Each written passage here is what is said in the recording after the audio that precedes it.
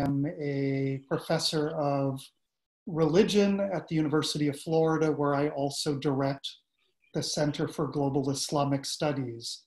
And this event today is part of a larger project that has been funded by the Henry Luce Foundation Initiative on Global Religion, or Religion and International Affairs. And that project is called Islam in Africa in Global Context.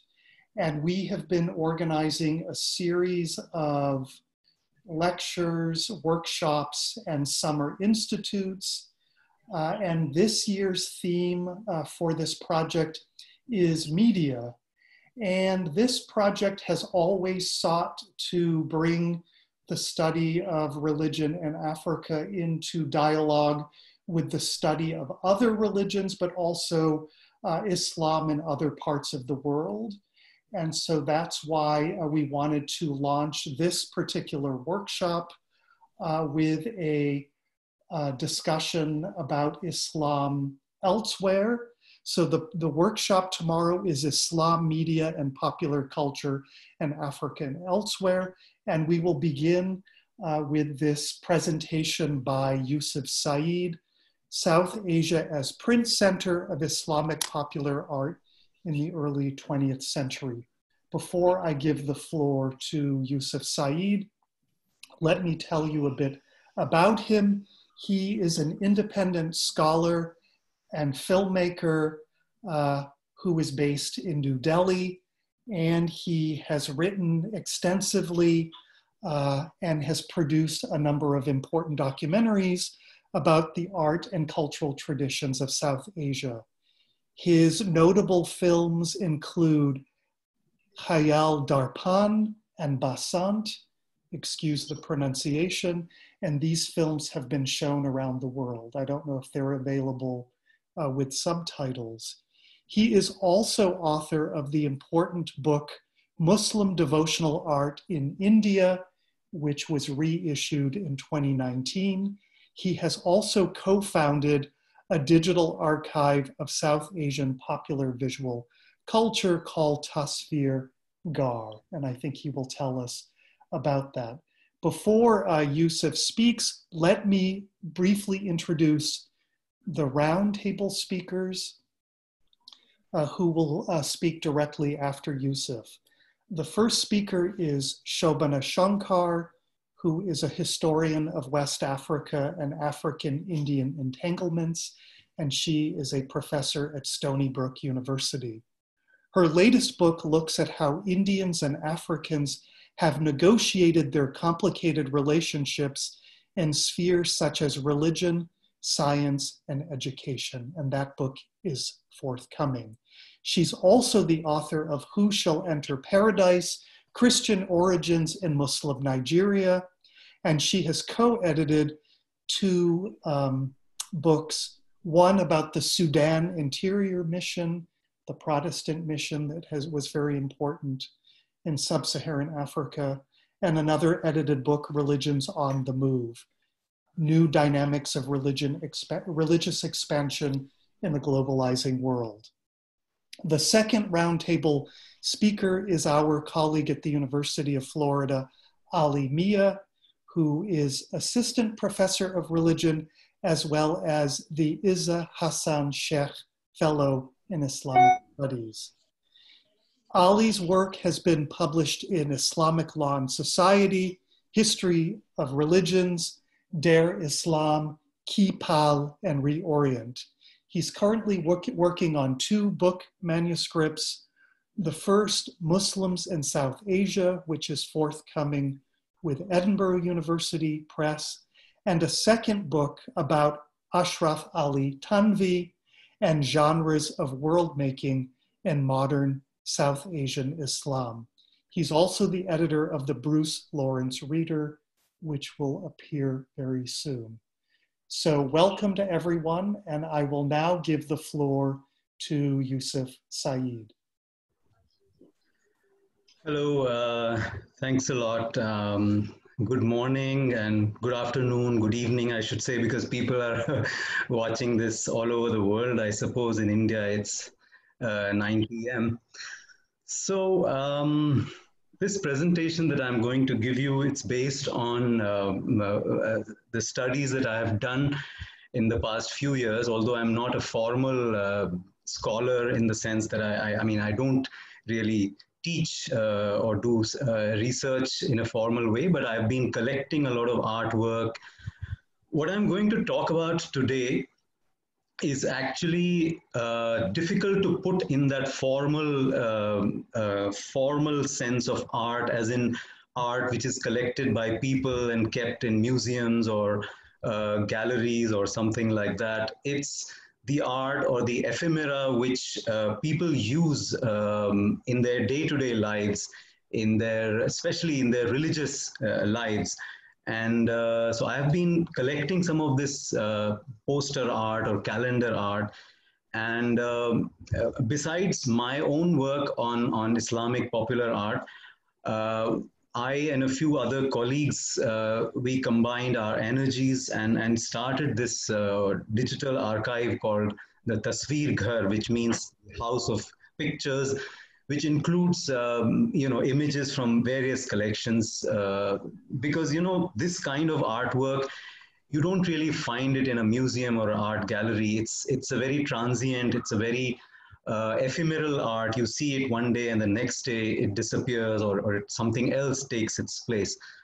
So I've been looking at some of this artwork, and what I'm going to present today is this idea that South Asia or India, Pakistan, India, Bangladesh, this entire region has been a center of production or the center of print for a lot of this Islamic popular art.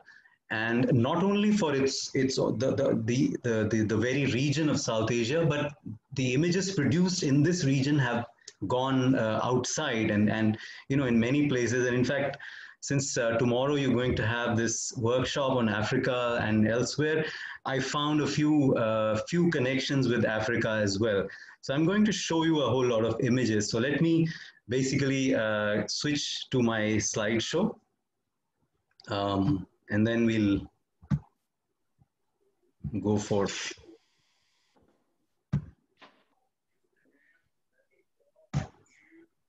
Okay, I hope you can see the slides. So, there is this whole question that there is a popular myth or a belief that Muslims do not take images seriously, or they do not believe in the use of images. And some Muslims you will find who are completely against the use of images, especially for a devotional purpose. Yet we see such a diverse, production of images, especially the devotional images, that it's really something the mind-boggling when you see the amount of images that have been produced in Muslim societies, especially after the coming of the printing press. Apart from the other religions, I mean, Islamic images have been produced abundantly, and some of those images I'm going to show you. So basically, when we talk of India or South Asia, most of these images are available, or they are being sold on the streets, on these kind of street vendors that are selling poster art, calendar art.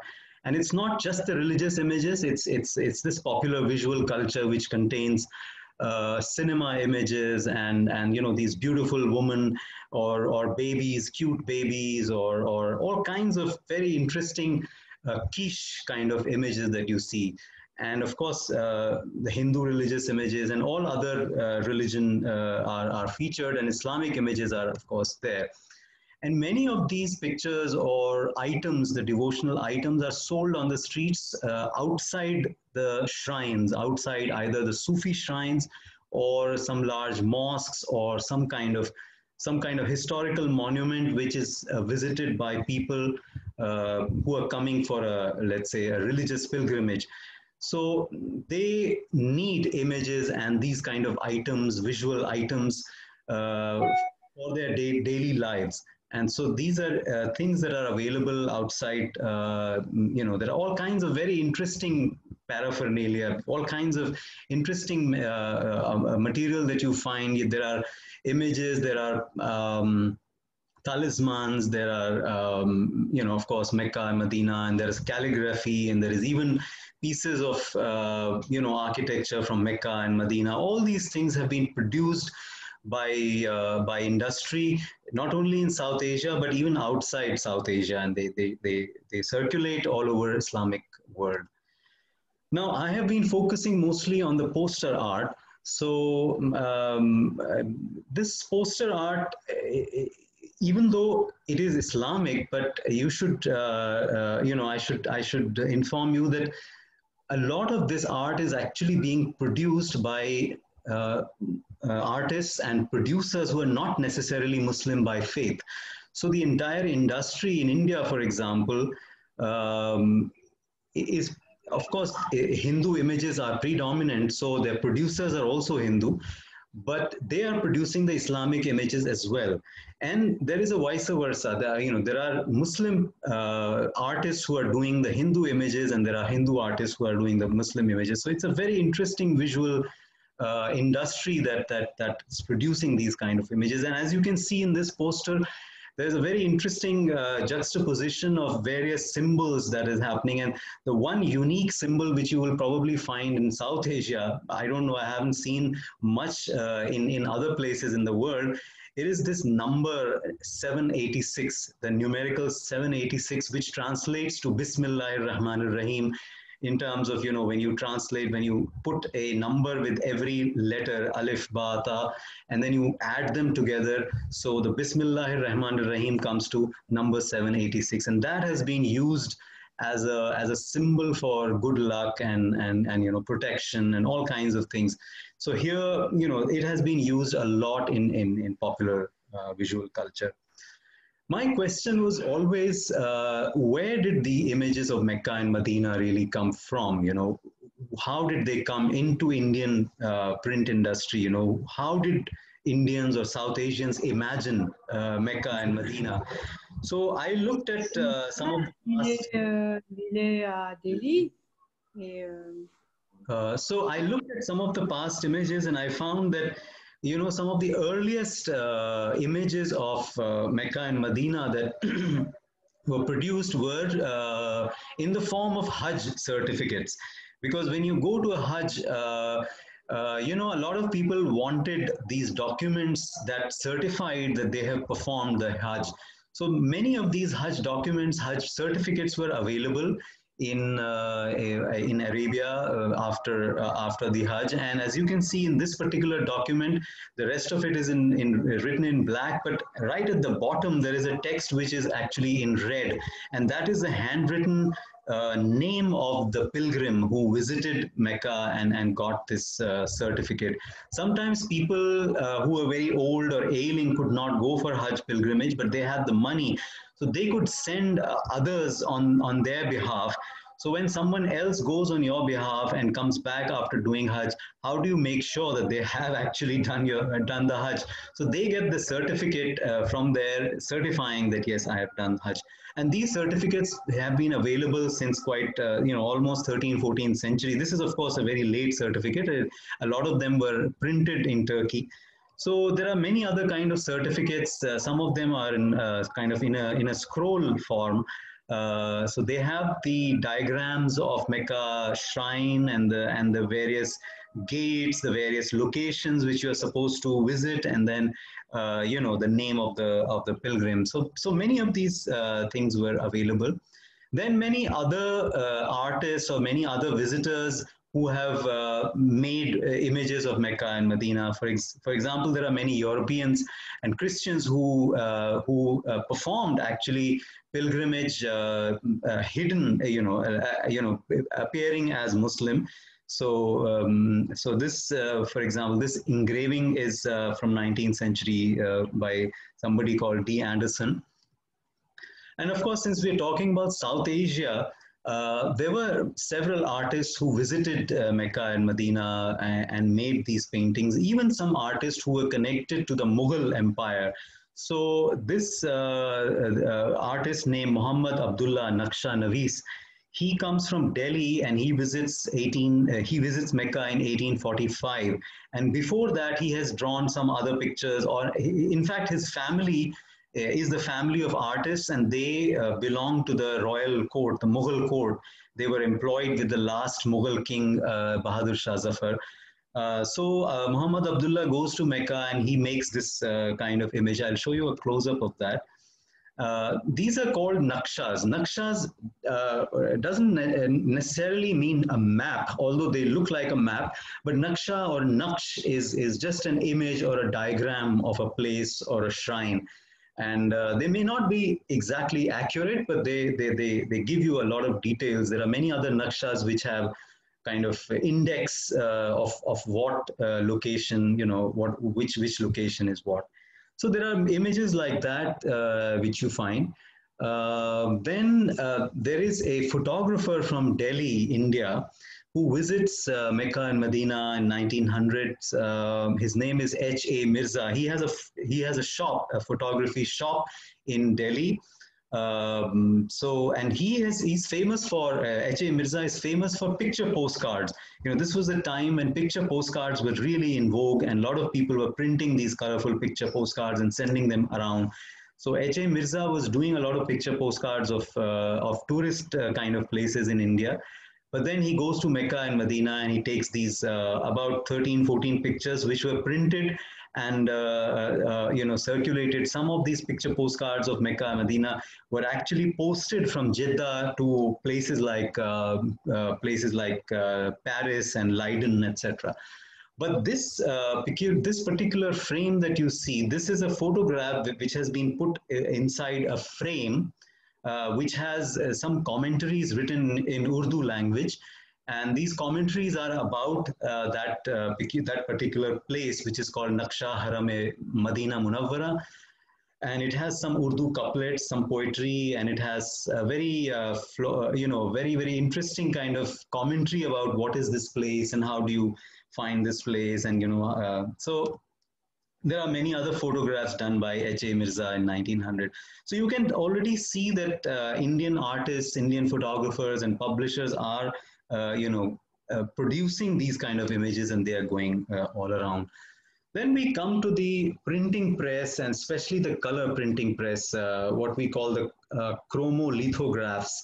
And the person who pioneered the chromolithographs in India was Raja Ravi Verma. He was from Kerala, and he started doing these portraits of real people by, putting them as models.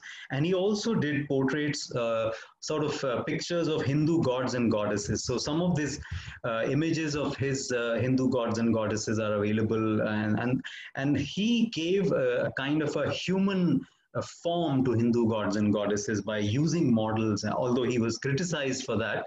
But he did that. So I was wondering whether he did any of the Islamic images, and I found a few images. So for instance, this is Makkah Muazzama, which was done by Ravi Verma Fine Arts Litho Works. We are not sure whether he actually drew this picture, but it definitely comes from his printing press.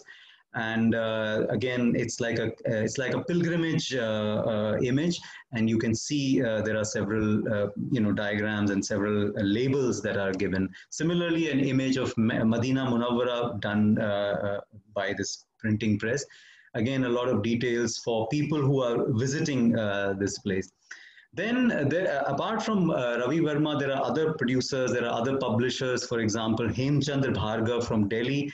He does many Islamic images. For example, this Naqsha-e Karbala-e Mualla. Again, Karbala and other, there are some Shia, centric shrines which have been drawn by these images.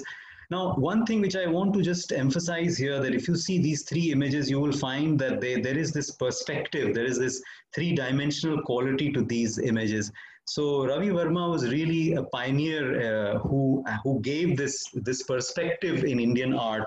Before him, much of the art, especially the miniature paintings, were being done in a very flat kind of a form. So this you can actually see the perspective, the receding perspective in many of these images. So some of these Shia shrines, for example, in Najaf in Iraq, done by a printing press called PPC Bombay. Then this shrine of Imam Hussein at Karbala and Iraq, again published by PPC in Bombay. Then you come to this another very large sort of pilgrimage map, because a lot of people who go for pilgrimage to Mecca, they don't just visit Mecca or Medina, they also go around in many other shrines, some Shia shrines in Iraq, Baghdad, etc., Iran, and even Jerusalem and other places. So this map is actually giving you almost 25 holy sites outside, inside as well as outside Hijaz, which is published by Brijbasi. Again, Brijbasi is a Hindu publisher, but it's very interesting how this religious pluralism you can see through these images. Then there is this image of Baitul Muqaddas. Again, details of what all you will find in Baitul Muqaddas. It's done by J.B. Khanna and Company in Madras, which is in South India. Madras is now called Chennai. Then the very famous popular image of Buraq, which the Prophet Muhammad rode in his Miraj.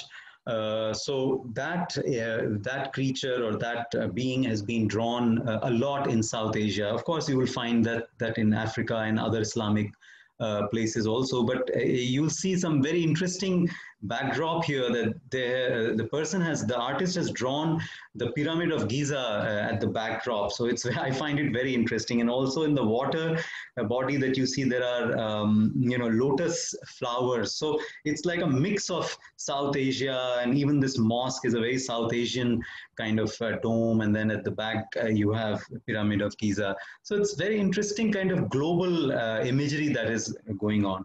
Of course, as I said, a lot of Muslims were not very happy using images, so they would prefer calligraphy. So a lot of Arabic calligraphy posters have been produced and published in India.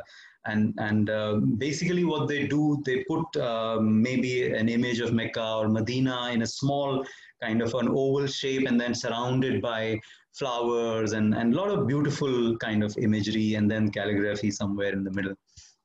There are prayers, and there are talismans which have been written in this manner and produced. So this is again from 1930s.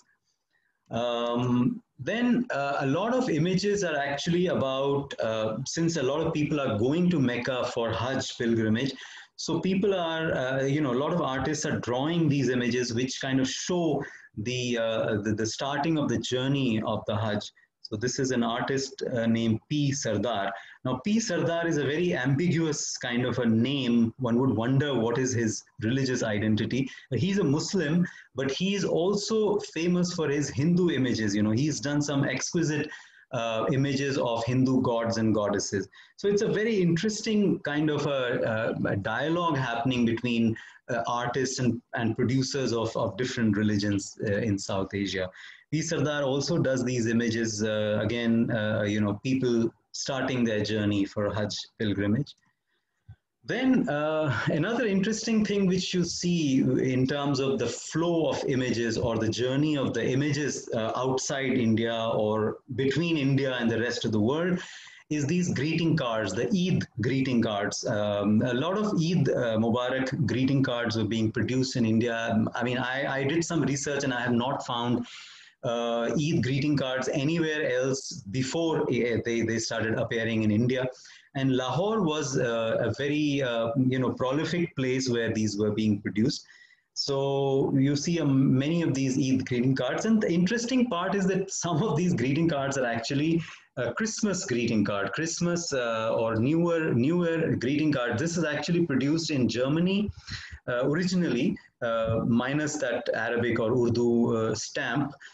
So it shows a European winter, and then it comes to India and somebody stamps Eid Mubarak and Assalamu Alaikum on it, and then somebody has written a message. So this is a Eid Mubarak Eid card which is being sent from Lahore to Delhi by one brother to another brother. So very interesting kind of journey which is happening through Eid cards. Again, this Eid card, which is probably produced in Europe and stamped with this Urdu calligraphy or Urdu message about Eid, but the presence of a sailing ship kind of represents this journey. It represents the flow of images across the worlds, across the continents, especially through the British Empire. Many of these images are coming from Europe and being recycled or reused in India or South Asia, and then being sent in other places. So I've found many of these. If you go to our website, tasveerghar.net, you will find an entire visual essay which I have done about the Eid greeting cards, where you will see the flow of images through Central South Asia. Now, another interesting thing, as I was saying, that European images coming into India and being recycled, but here is a reverse of that. This is an Eid greeting card which has been sent from Lahore to somebody in United States in 1942, and the person has struck off the Eid and has written Christmas and New Year. It's interesting. It's the kind of flow which is happening of images. It's happening on both sides, in both ways. Now, this is another very fascinating images, and as I said, that I'm going to show you something which connects with Africa also, since you're having a workshop tomorrow. So this is, I found this very fascinating. This is an Eid card produced in Lahore in South Asia, and somebody from Mombasa, Kenya, is sending this card from Mombasa to Germany. I mean, I just don't know what to say about this image. How did this card end up being in Mombasa, Kenya? Whether this person actually purchased it in Mombasa or got it from somewhere, or somebody from South Asia sent it, or what? These are things which need to be researched probably. The journey of these images needs to be worked out. So I found these very interesting and very fascinating journeys across. I'm just showing you a close-up of the other side of that, and you can see the postage stamp. It says Uganda, Kenya, Tanzania. I think that's Tanzania probably. So because there was a time when these three countries, there was one postal system for these three countries. I suppose I'm not an expert on African studies, but you can see that somebody, and the person, his name, the person who's sending is Muhammad Hamid Timami. I don't know, this Timami doesn't sound like a South Asian name, so maybe this person is from Mombasa, Kenya. It's a puzzle that one needs to figure out.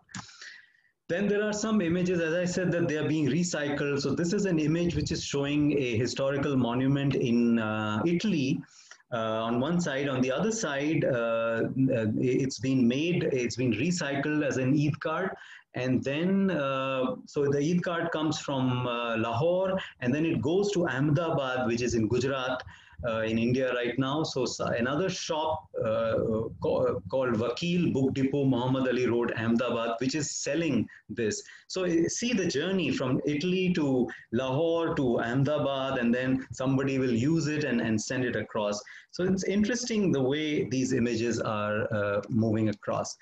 Okay, we'll come back to our poster art. So there are a lot of local kind of iconography, local symbols that are being used along with the picture of Mecca and Medina. So you can see that these two children are reading the Quran, and at the bottom on the left there is an incense stick or an incense holder, where you can see a little mist coming out of that. And that's a very typically South Asian, Indian, Pakistani kind of a symbol. So many of these local symbols and local elements are being used. Again, you can see that Mecca and Medina is actually being put inside a little alcove, something like a Hindu temple inside a house. In many Hindu homes, they make this little alcove, a little thing in the, and then they put the idols, Hindu idols in that.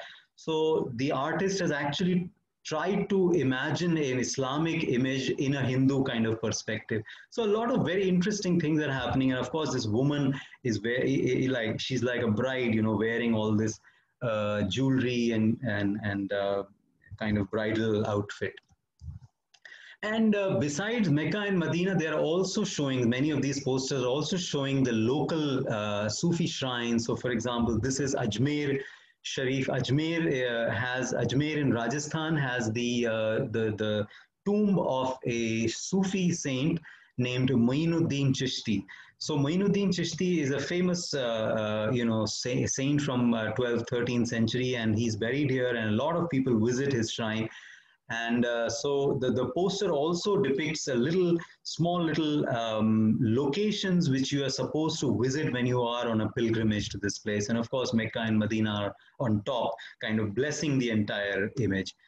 And of course, apart from the shrines, some of the posters also show the saint, the portrait of the saints themselves.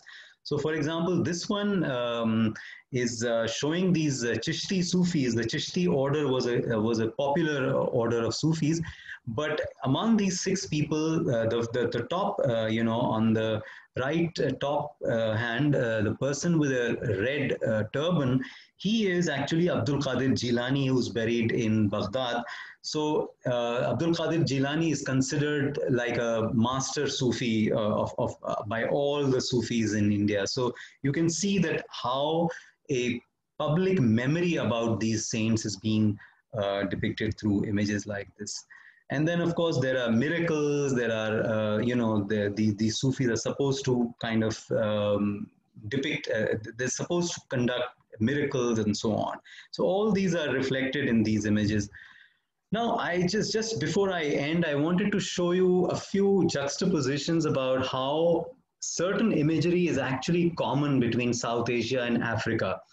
For example, lions and animals like tigers and lions kind of depict the spiritual power of a Sufi. So here at the bottom, you see an image which is from Lahore, not the South Asian, not the pre-independence Lahore, but this is from Pakistan.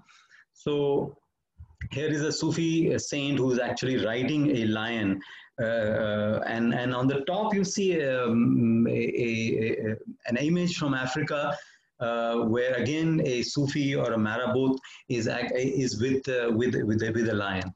So similar images you will find again. This is from Pakistan. That the bottom one is from Pakistan, and the top one is from Senegal. You're familiar with some of these saints who are there. For example, if I'm right, this is Amadou Bamba, Sheikh Amadou Bamba, who's on the top. And again, he's also shown, this is a wall fresco somewhere in Senegal. And at the bottom, you have this Sayyid Lal Badshah, who's in Pakistan. So there are many of these similarities between South Asia and Africa that you would find. Here again, I'm showing you this image of Buraq. The top one is from Africa and the bottom one is from South Asia.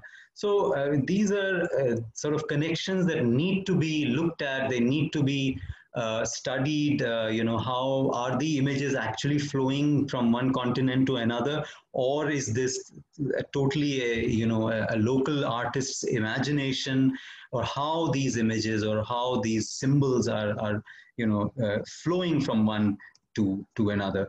I think I'm going to probably end because we are coming to a end of this thing. So again, this is just a last image which shows a saint.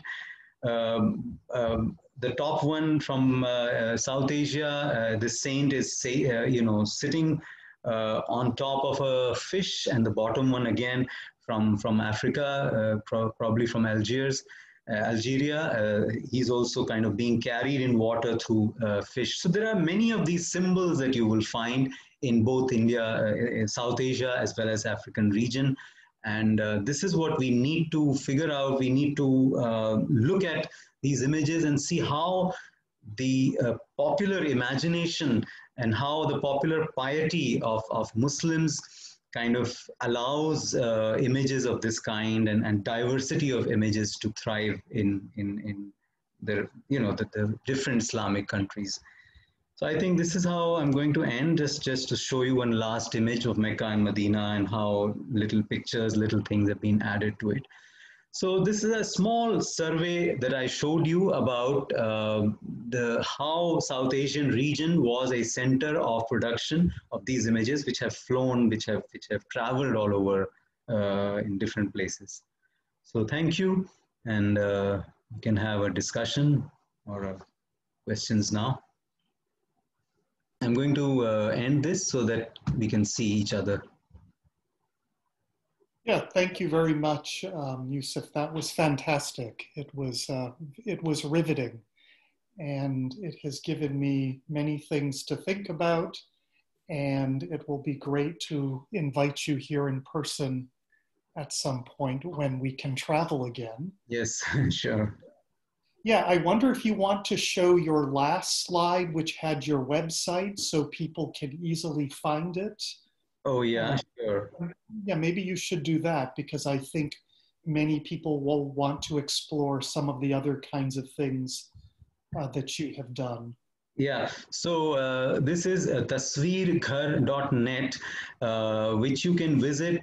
This is a very vibrant website where we feature a lot of South Asian popular visual culture. When we say popular visual culture, it includes we obviously avoid the classical forms of art or even the contemporary, modern art.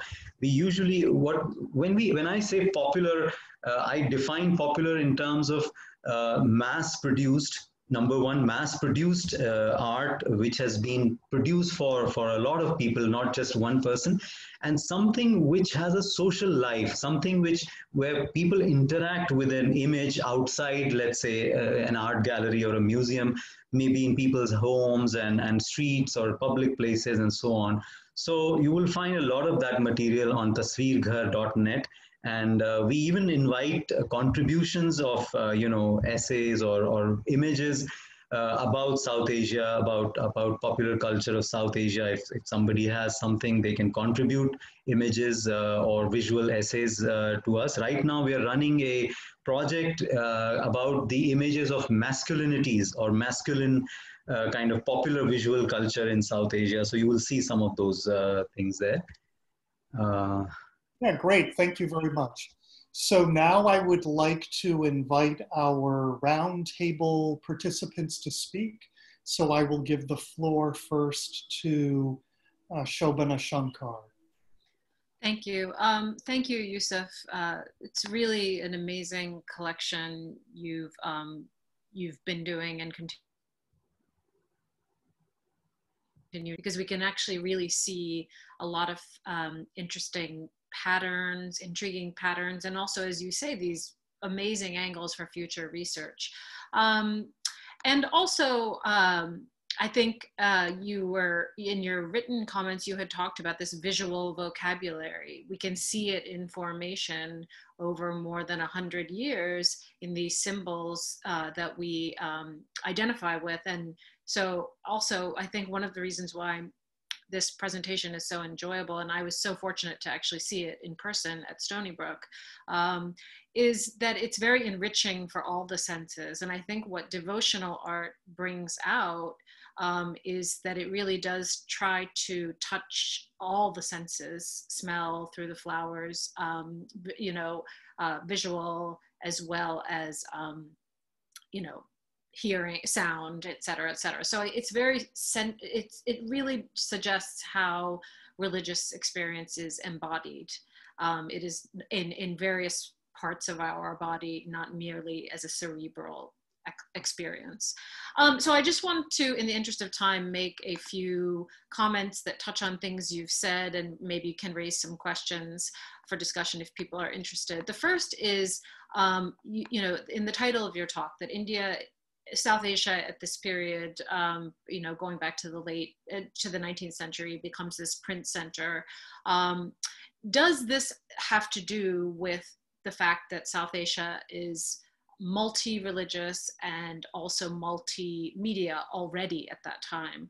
And I think you answered that, of course, in terms of Muslim, Hindu, even maybe we can see Christian elements. In fact, the lions at the end actually reminded me of some of the Ethiopian lions from the Orthodox representations of the monarchy. The lions, the scale of the lion's head even suggested to me also from Ethiopian art. but also the way in which the devotional cultures work.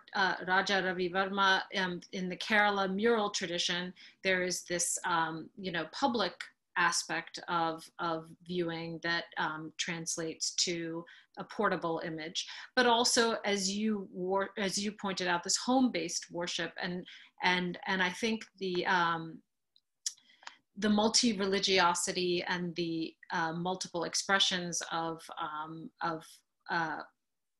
religious devotion, both in public as well as in the domestic sphere, which I wouldn't necessarily call private in places like South Asia, but there's an attachment between the public and the private spheres that I think is your collection really highlights.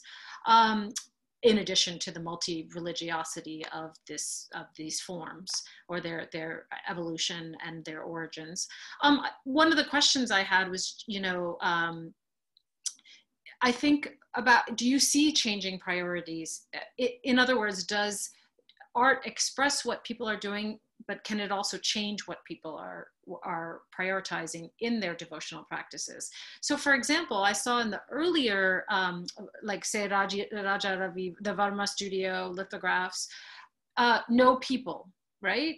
And we emphasize that point. But by the 1990s, you have different kinds of people. You have a devotee, a woman.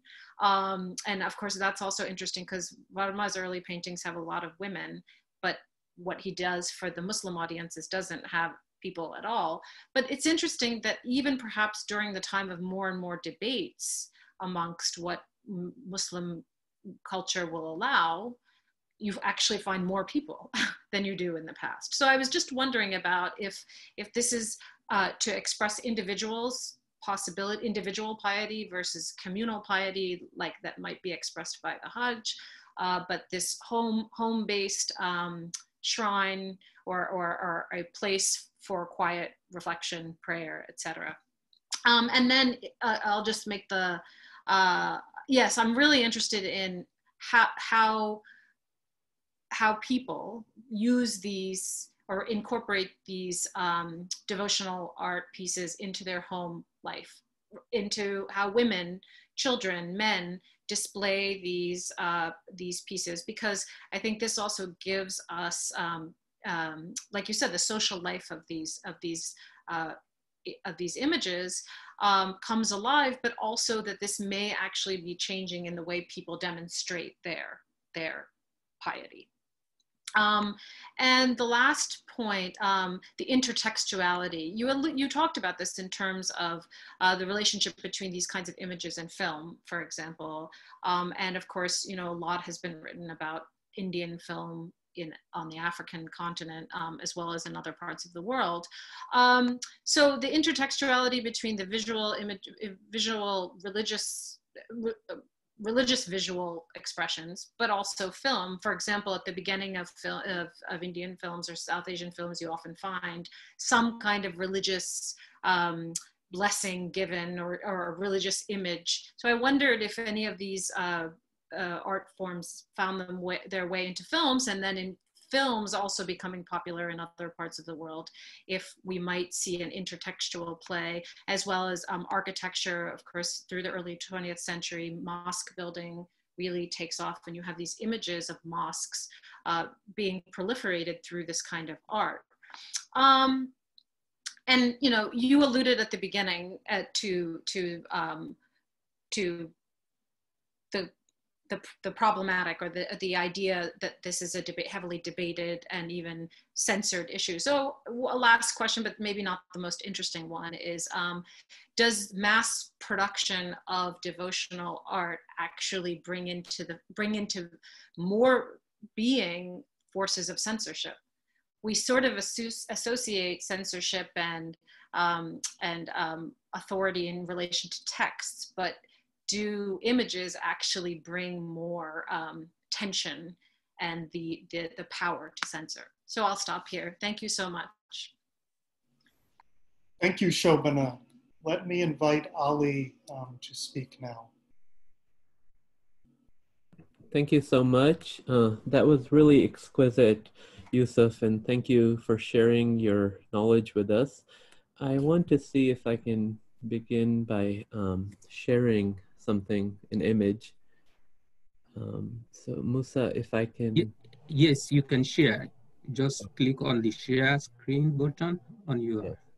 So I wanted to begin with this because as a child growing up in Lahore, Pakistan, I remembered the time when pilgrims to Mecca and Medina would bring back this Viewmaster, and as children we would pass this Viewmaster to our friends and others, and it was a prized possession. But the experience was very tactile, it was sensory, but it was also transformative because it created this moral sensibility of longing that you wanted to go to the same places where the pilgrims had come from, and that sensibility was produced through this tactile engagement with this object, and one would look through look into the Viewmaster, but it would seem as if one was looking at a faraway distant land.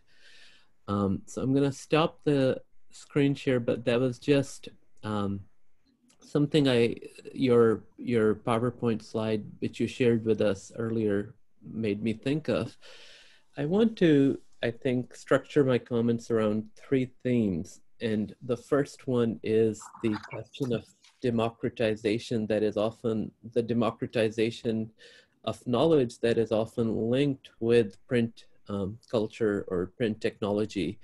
And what are the implications of your sources for that democratization of what Jamal Ilyas has called the aesthetic social imagination? And I'll come back to that. My second point will be picking up on Shobana's last point about censorship, but also intra-Muslim contestation of religious norms around figural representation. And my third comment will be about visual print culture and secularization.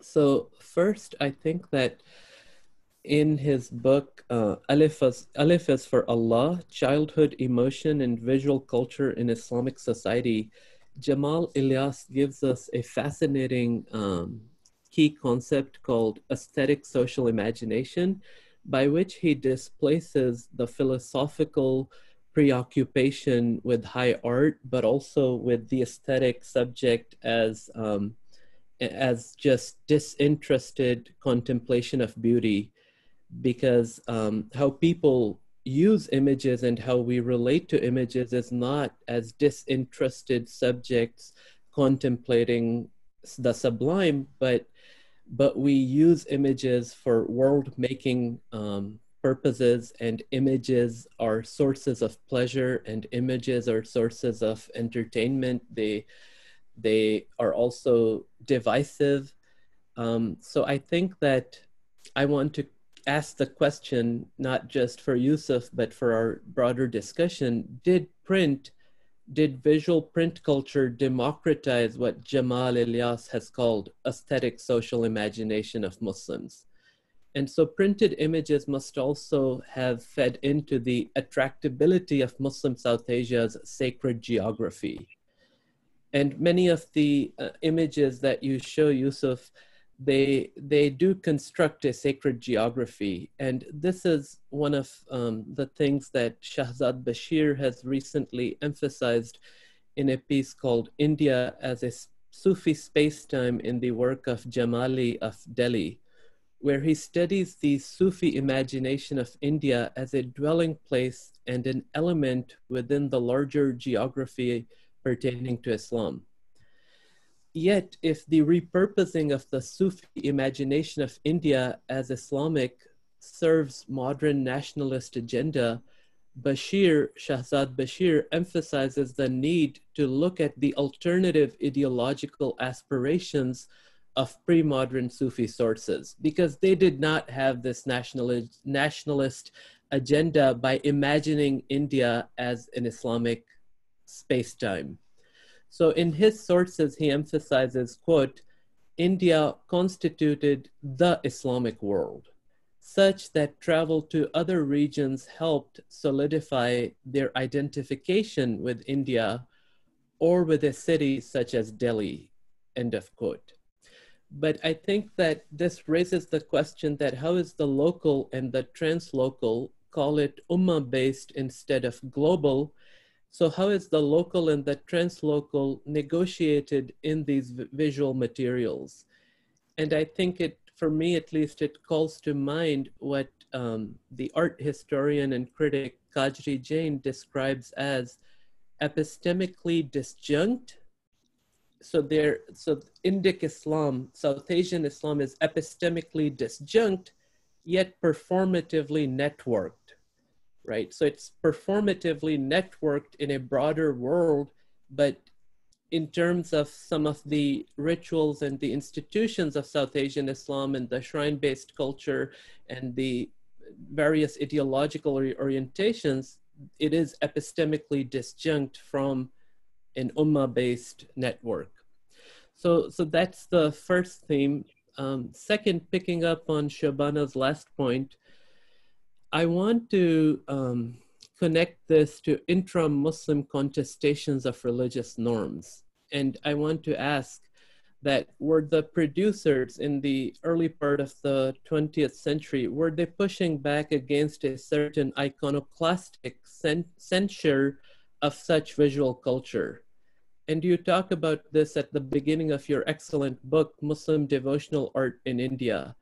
But this iconoclasm is itself being displaced by digital technology, and the so-called traditionalist Muslims who still ban printed figural images seem to have embraced audiovisual media. And tomorrow I'll talk about the proliferation of the Tablighi Jamaat on YouTube, but it's really ironic that at the beginning of the 20th century, you had a heated debate between Sayyid Sulaiman Nadwi, who was all for film and photography, and Mufti Muhammad Shafi of the Deoband Seminary, who did not approve of the printed image.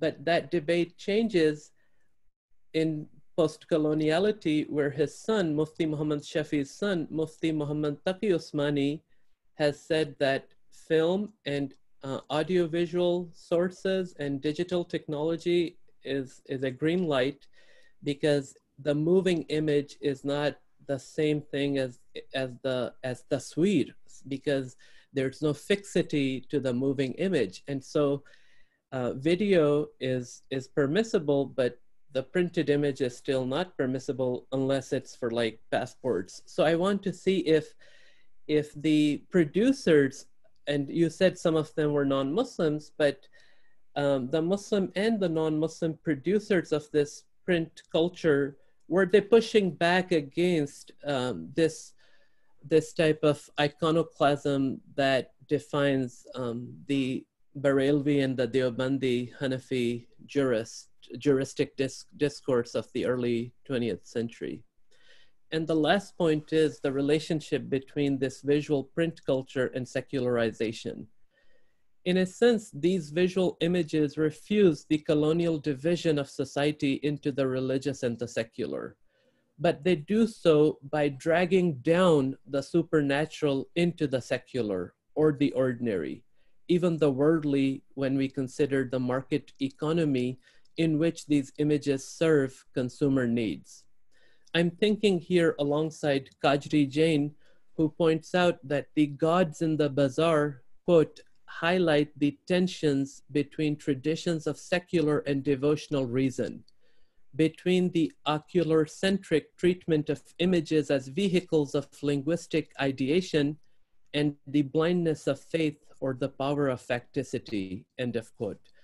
So I don't want to say that that this visual culture, it fits neatly into the way that colonialism imagines the division of social space, but I think that it displaces that binary of the private, public, or the religious, the secular, by localizing or putting in ordinary usage something that is evocative of the transcendent. And I'll stop there, but thank you so much for this rich body of work. Thank you very much, Ali. So Yousuf, I wonder if you would like to respond to Shobana and Ali before we open it up to the audience for other questions and comments. Okay, maybe I can say a few things. I don't know how specific I would be in terms of responding. First of all, there was this idea of whether these images are evolving in any way. Has there been any change in terms of, like what began by somebody like the Ravi Verma press, and then later on what happens. So there are a lot of changes, of course, that are going on over these last 100 years, and I can't really, survey the entire 100 years, but at least if we look at the images from, let's say, 1910s and 30s and coming all the way to, let's say, 1950s, I see many changes. For example, the whole idea of the depiction of human figure. Of course, right in the beginning, people were reluctant about making pictures of human body. And I have even seen the image of Mecca shrine, which is actually a copy of a photograph. So the artist has actually looked at a photograph and made a painting. In the photograph, you can see people, you can see the pilgrims, of course, but in the painting, those people have been deleted. So there is a deliberate attempt. I mean, otherwise, everything is exactly the same. If you compare the two images, it's there in my book also, I think.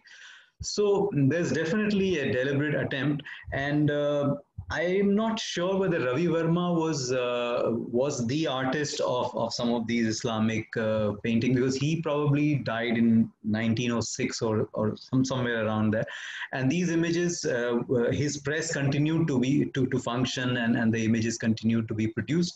So we are not sure whether he actually drew them, but there is definitely, as we move on from beyond 1930s, then slowly we start seeing some human figures, and that too not in the context of Mecca or Hajj pilgrimage, but the local images. For example, the local Sufi shrines, the local pilgrimage centers. So there you see maybe a couple of people. For example, there's a very interesting pilgrimage map of a shrine in Maharashtra near Bombay, where you're supposed to get off at a railway station, which is drawn at the bottom of the image, and the shrine is at the top of a hill. And there's a very interesting crisscrossing road which goes from the bottom to the top. So the artist actually draws pilgrims who are, trudging along and going all the way up there. So there are some images like that which has appeared, and then of course slowly around 1950s or so, you start seeing the portraits of Sufis. And another interesting thing that I found was that, I've also looked at how the partition of India, how that affected the creation of these images, especially the Islamic images. Of course, in terms of the Hindu images or the Indian nationalistic images, there is a continuity which you will see. But in terms of the Islamic images after partition, after the creation of Pakistan, what happens? I was very fascinated to see that in Pakistan, a lot of Sufi saints have been drawn, their portraits have been drawn, which the Indian artists, the Indian producers have not done. So there is a very interesting thing happening, that most of the Indian publishers, many of them happen to be Hindus, they are very reluctant about drawing human figures, because they don't want to hurt the sensibilities of their clients. They don't want to hurt anybody. So they don't put any human figures. They don't put any kind of anything which might. One of the images which I showed you, in which there are 6 Sufis sitting. Of course, those 6 are not exactly contemporaries. They were in a same silsila, but they come from different times. So somebody asked this producer. This was Brij Basi who produced that image showing the 6 Sufi saints. So somebody asked them, in fact, there was a court case which was put on this publisher, that why did you draw these Sufis? So he actually, the producer, Brij Basi, they actually defended by saying that all these 6 belong to the same silsila. They come in the same order. That is how we've done that. And there is actually a precedence to that image of six Sufis. You will find a miniature painting from the Mughal period, from 17th century onwards. There are several versions of that miniature painting where you see these six saints sitting and having a conversation, even though they are not contemporaries. So there are very interesting things happening in terms of the Hindu producers and the Muslim users. Shobana also asked about the intertextuality in terms of whether there is anything happening between the different media, for example, the cinema and posters. So definitely, many of the artists of these posters are actually also doing the billboards, the what we call the hoardings or the billboards, the cinema billboards, which were being done in the 60s and 70s. So many of these artists started doing the wall paintings and the wall frescoes and the billboards, and they did the poster art as well. So there is a connection there. And there's a very popular image of a Muslim woman praying, like holding her hand like that. Which has been repeated so often in these images, and that actually comes from cinema, or maybe it's the other way around, or both ways. Because many movies were produced in Bombay, which were called the Muslim socials, where you see the Muslim woman, holding her hand in a prayer posture. So there is a lot of this intermedia or intertextuality happening between these things.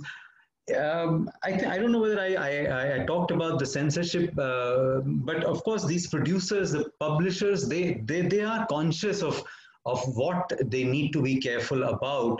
I mean, there are Hindu producers, Hindu publishers in India who are doing Qurans. There is this, there are producers publishers who were producing some beautiful Qurans, and those Qurans were going all around South Asia, even all the way to Afghanistan and Iran. And they had to be careful. They had to make sure that there are no mistakes, there are no errors, and nobody's feelings get hurt.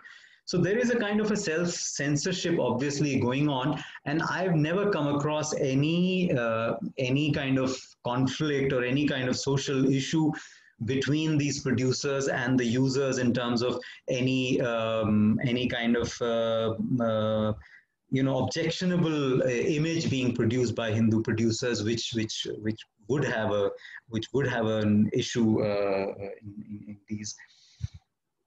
Yeah, Ali, you showed that Viewmaster, that thing. Yeah, I've actually mentioned that probably somewhere. That was also something that I remember when my grandparents came from Mecca, and they also brought these. And the whole idea of the looking at an image in 3 dimension used to give you that feeling that you're actually there, and it would sort of call you out, and there. It's a very interesting thing. If you've read the pilgrimage travelogue by this guy called Eldon Rutter, who's a British pilgrim who came in 1925 to Mecca, and this 1925 was the time when the Saud family had already attacked Hijaz, and they had destroyed a lot of things, and there was a lot of terror. A lot of people were not doing the pilgrimage that year. But Elder Rutter manages to come, and there are 2 things which he mentions. One is about the destruction of the graveyards. The other thing he talks about is the posters, the images of Mecca and Medina, which were being produced in Turkey. And he says that they are so beautiful, they are so attractive, that they actually attract more pilgrims to come to the shrine. So I think that is a very fascinating thing, that these images, despite the fact that there is a tension whether one should use the images or not use the images, but there is a whole kind of a beckoning. This beckoning thing is there even in South Asia in terms of the Sufi shrines. There are many of these images of the Sufi shrines are actually used to beckon the people, to call the people to the shrine. They attract.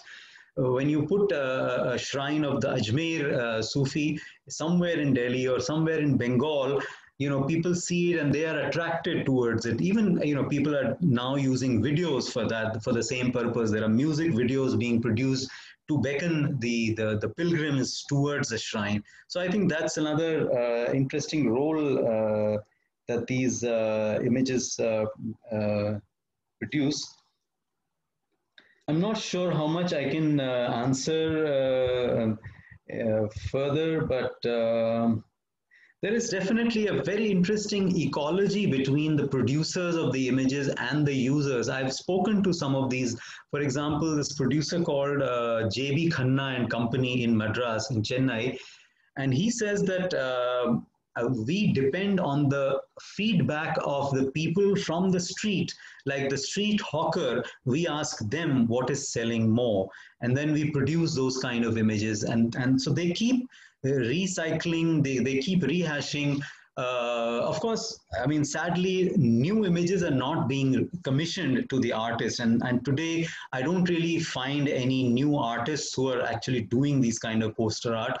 They're now, producers are mostly depending on the past images. They're now recycling, they're actually using Photoshop on the computer to redesign, and like something which was rectangular, something which was like vertical, which has been done into a horizontal, and then so on and so forth. So a lot of recycling is happening, but it's all depending on the feedback that they find from the street level. So it's a very interesting kind of a ecology of image production that is going on. And I don't know whether it's international, but definitely it's happening within South Asia. I even visited Malaysia once, and I was asking somebody that, are there any popular Islamic images there? And this person said, "Oh, I will show you something very rare, something that you will not find anywhere." And when he brought the image, it was actually something, it was a copy of something produced in India. So, I mean, it's going all the way to Indonesia and Malaysia. So it's a very interesting kind of ecology that is happening. I think I'll stop here and maybe let someone else, if the other people from the audience want to ask anything. Yes, thank you very much, Yousuf. And so now, those in the audience who would like to ask questions, I see one question here from Aishwarya Thakur, who writes, has there been a change in visual vocabulary of popular Islamic art with locus of Islamic authority shifting between the Arabian Peninsula to Turkey? Well, I'm not sure whether I can answer that. Maybe if we are talking about the political situation, the political Islamic global kind of situation, I would probably take it back to the times of let's say the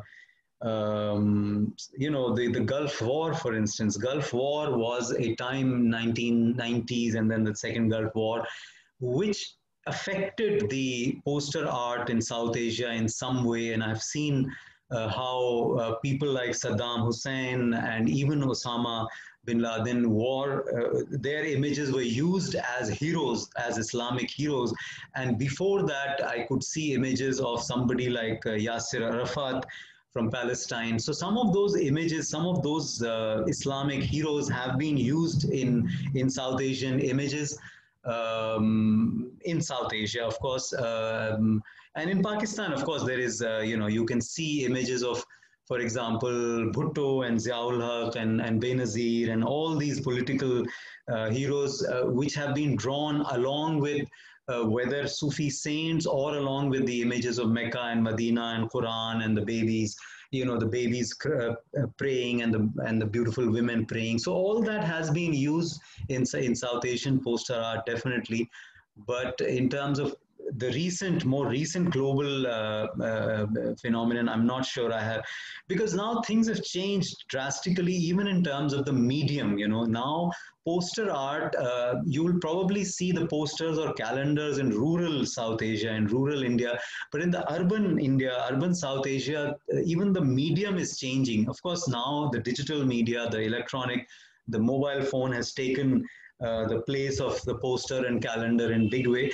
But apart from that, even in terms of the printed material, now you see these three-dimensional, 3D posters and some plastic material and then some shiny golden and silver kind of shiny material. A lot of very interesting new technology, new printing things have come. which are being sold. I mean, people still want to put something on their walls. Not everything is digital. So in terms of the medium, a lot of technology has changed, but I'm not sure whether the political scenario, the political thinking has entered. I'm not sure about Pakistan. Maybe it has, because I don't see Pakistani poster art on a very regular basis, but I observe Indian poster art more regularly, and I don't see much change in terms of the political situation. But medium wise, yes, definitely. And if you go into the electronic medium, the what you see on the mobile phone or the videos being produced, that is a completely different ball game altogether. I mean, one needs to study what's happening in the devotional music videos. Thank you. There is a comment from Musa Ibrahim. If he would like to say it, I have unmuted him. Or yeah, maybe Musa. Hello. Yeah. Well, yeah. Thank you very much for this opportunity. Mine, I have already written it. It's just a comment saying that when I was growing up in Kano, Nigeria, even though I'm not from, I don't live there anymore now. Yeah.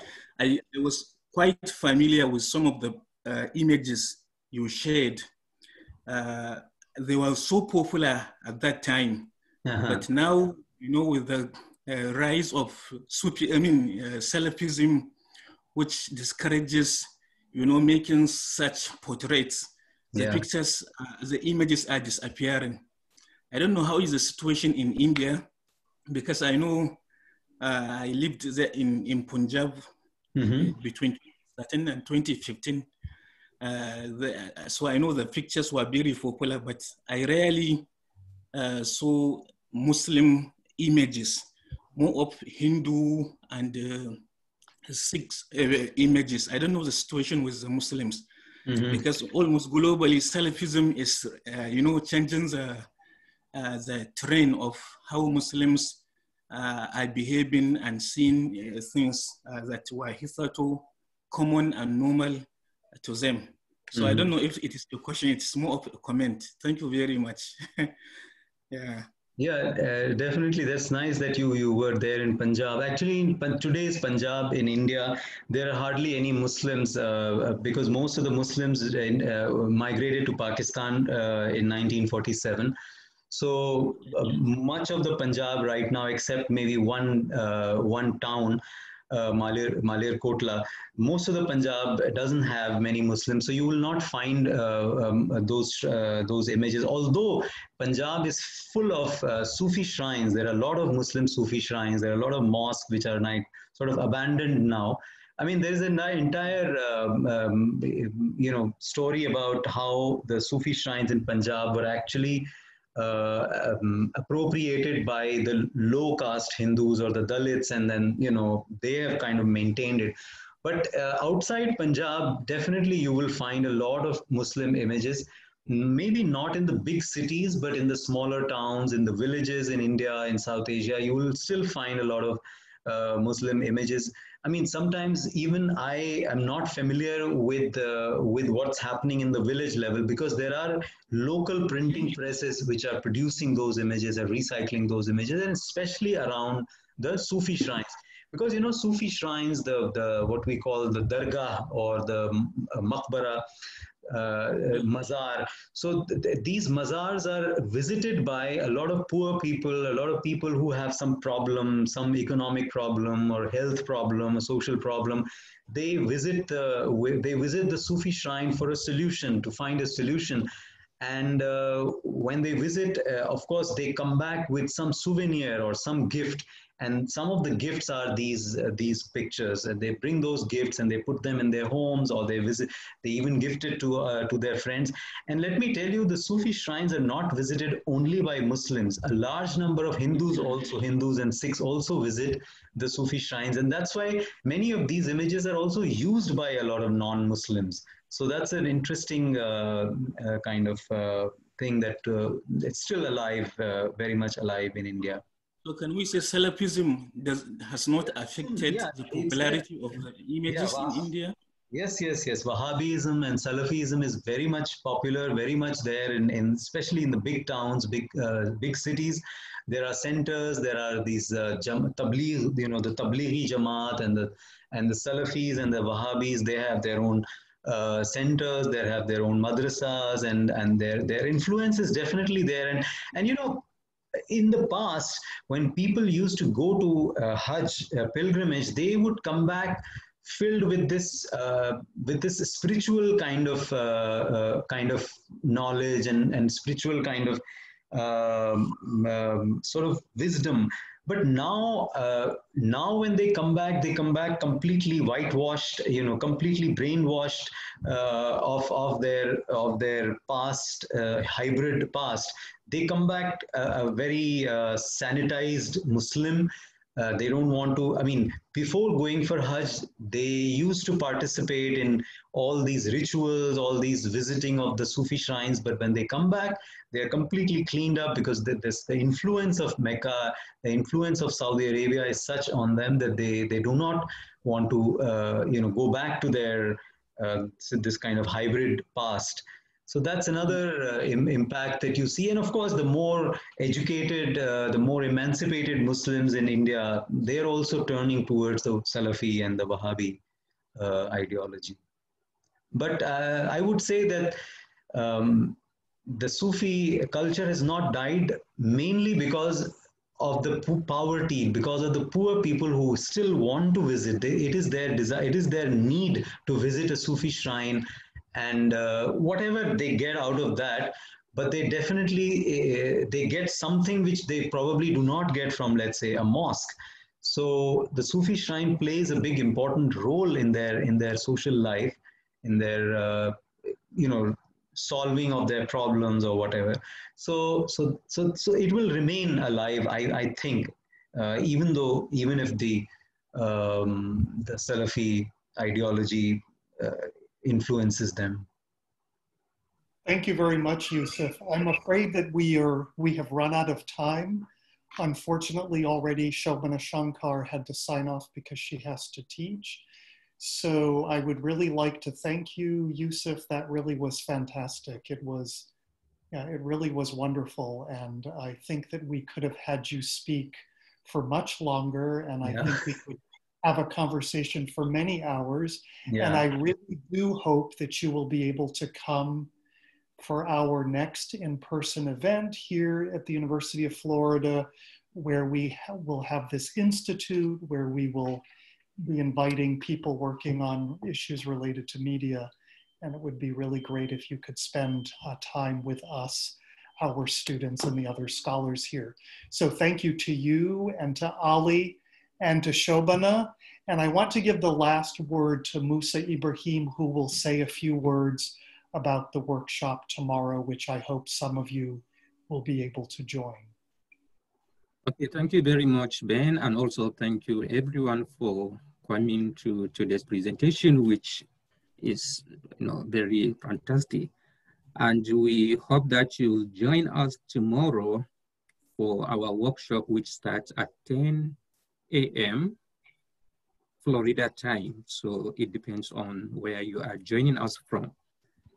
We will start with Laura Fair presentation on Faith, Cinema, and Pan in Tanzania, and also Hassan Nzobu will talk about Muslim women preachers in Ghana. Frederick Mardoro will talk about Islam and Muslims in Togo State on press.